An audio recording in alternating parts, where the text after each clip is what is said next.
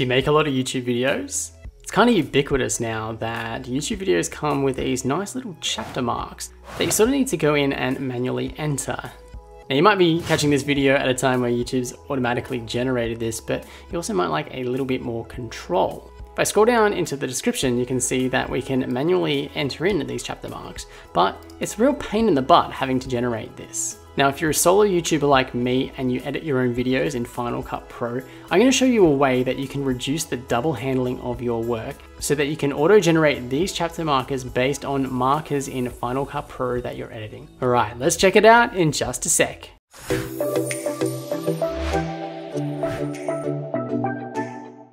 Hey crew, it's the Surfing Scratcher here, teacher, surfer, programmer, and on this channel I help curious learners just like you along on your learning journeys. Okay, so this video is all about Final Cut Pro, exporting markers that you can make on the timeline for YouTube chapters. Now there's a couple of things that I've just got to mention about this video. It's still not the perfect solution, but it's nearly there. So what are those two things? Well, the first thing is that when we make marker timestamps in Final Cut Pro, that we need to manually enter in the time code. So what do I mean by that? Well, let's jump over to YouTube. You can see here that we've got a timestamp here. So we need to manually enter these into the marker. I haven't figured out a way to read this data yet, but I'm sure there is a way, and let me know down in the description if you know how to do that. The second thing is that we're going to be using a program called Replit. Now Replit is just a development environment that's online, and the only caveat here is that you just need to sign in with a Google account to be able to use this. I haven't got around to hosting this file on my own website, but hopefully by the time you watch this video, there'll be a link down in the description for that. So go check it out in the description. Okay, so let's jump into Final Cut Pro and I'll show you the steps of what we need to do. Okay, so I'm just over here in Final Cut Pro in one of my projects. You see I've got quite a few projects going on down here, and we've got the timeline. And on the timeline, we can go in and we can make some markers. So, you can make a marker. I'm sure you already know how to do that by pressing M on the keyboard. Pressing M again brings up a little dialog window here. Okay, I'm just going to go ahead and delete that. If you click the index over here and you highlight the tags and the markers here, it will create a catalog of all those markers. Now, unfortunately, if you right click on these, nothing happens. There's no way to export this. Sure, you could manually go in and type this into a text editor if you wanted to, but again, that's just adding an extra step into the process, and it's quite a long process as it is. So this is just that repetitive work that you don't really want to have to do. But I know that when I create my screencasts, then I put them into Final Cut Pro, I've got to go through this and edit it anyway, just to make sure everything is sounding okay, everything is sequenced right. So it would make sense that as I'm going through this process, I could just go in and add more markers along the way. And that's exactly what we're going to be doing. We can find some points that we're interested in. We can press M to create a marker, and we could make a chapter marker here. Now, here's the first little caveat of this video. What you'd need to do is go ahead and create the timestamp manually here. So I can just look down at this. This is 21 frames, 56 seconds, and these are our minutes and hours. So I just need to type 0056 and a space there, just to signify it is 56 seconds. Currently, I haven't been able to find a way to read the XML data, which I'll show you in just a sec, to be able to read this number in the XML. I'm sure there's a way. Let me know down in the description if you know how to do that. So then I'm going to click done here, and you'll see that we've got a new chapter marker over here in our index. So we would go through this whole file and you would create markers where you would like them. Okay, so here's another marker. Let's put it at 1 minute and 59 seconds. I have no idea what this one's for, so let's just call it Python. And there we go, I've got 3 markers. So what do we do with this now? Well, let's just imagine I've gone through my timeline here and I've added in all my markers. What do we do next? Well, what we do is we head up to File, and we're now going to export the XML. And this is the XML of this Final Cut project. And let's just check out the settings here. So save it as a file name that reflects the project that you're working in. That makes sense. We're going to make the metadata view, just leave that as general. And the XML version, this is the important part. It needs to be set to version 1.9 or the previous version. Now you might be looking at this in the future and there might be some other versions down here. So just let me know if it's not working for you. But if you've got these two options, make sure 1.9 is selected. Then find the location where you're going to save it and let's save it. Okay, so what does that do? Well, let's go on and created this FCPXML file. This is just an XML file that I'm just going to open up onto the screen right now, and let's not be scared by it. It's pretty gnarly, but yeah, look, there it is. And it's quite a large file, but this is basically your Final Cut project as XML.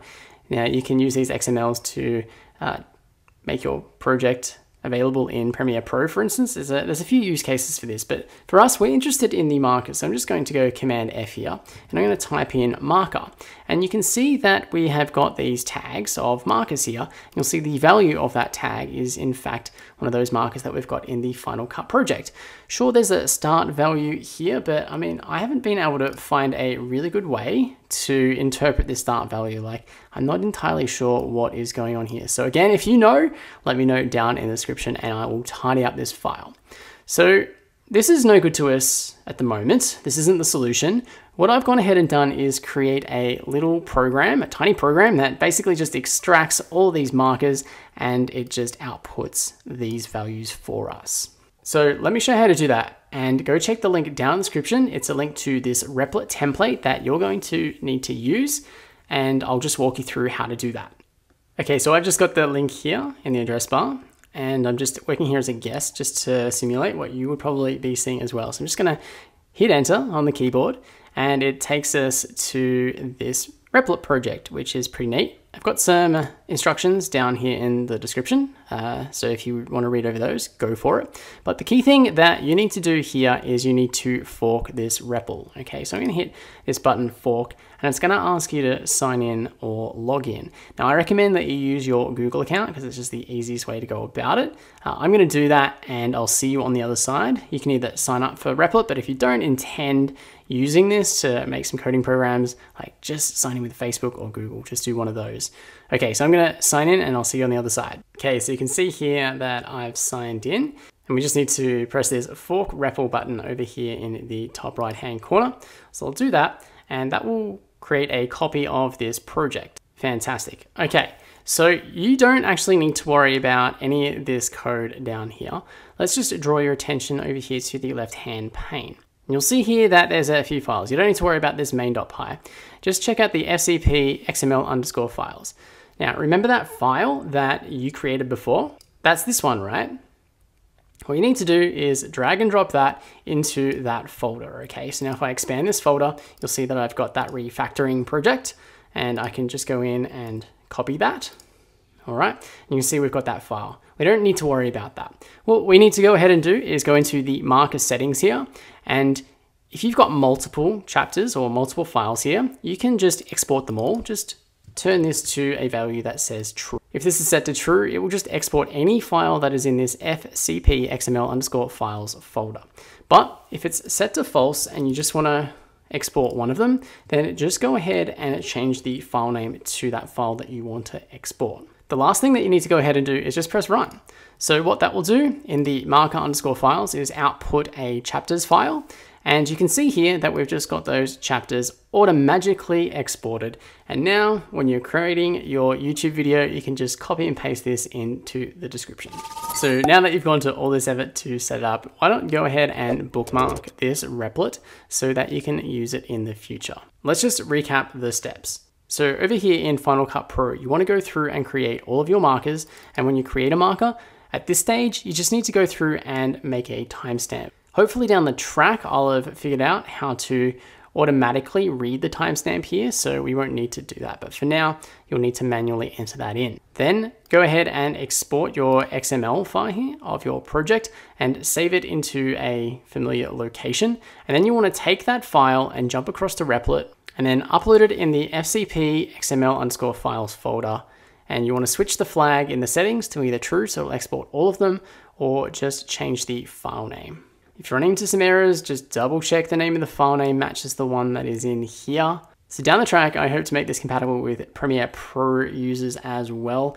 Yes, automating those timestamps so you don't have to manually type them in would be a useful feature. And I reckon hosting this on a web page to remove the Replit dependency would also make everyone's life easier as well. So there you have it. I hope you found that useful. I hope that you can start to automate some of these chapter markers if you are that solo YouTuber like me doing it all on your own. Let me know how it went for you down in the comments, but until next time, I'm off to go find a wave and I'll catch you sometime soon.